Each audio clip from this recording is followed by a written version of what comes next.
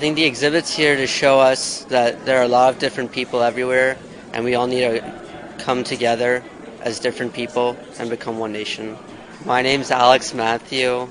I'm an Indian, and I'm here with my classmates at St. X to learn about race. I like the video exhibit that talked about the U.S. history about race, how it all got brought up, and now today we're all free. Helps other people learn more about people that are of different race, helps people get closer together.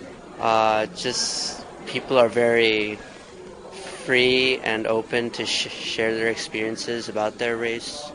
My interactions with my classmates are very well. We make jokes about my race all the time. It's okay with me. I make jokes about them too.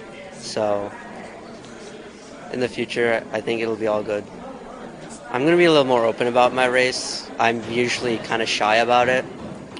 But now seeing all these people, I think I should share my story. All right, my name's Braden Miller. I never really thought about race that much. Just kind of went really deep into it, and it looked at it from every angle there is. Really, it looked at it from like white people, black people, like mixed, Asian, and I don't know. Kind of dug it up. I never really knew there was so much background to it. I thought the mixed one was pretty cool because it showed like if someone's like part of everything, then they don't really know what class they're in or what to put in like the surveys. I thought that was kind of interesting.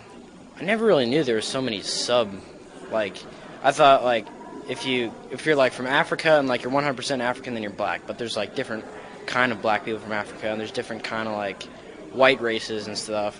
There's more little subdivisions than you'd think there is. I guess I'd be a little bit more aware of things now.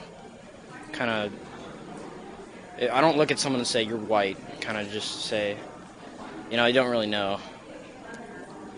Kind of makes you look a little deeper into people, I'd say.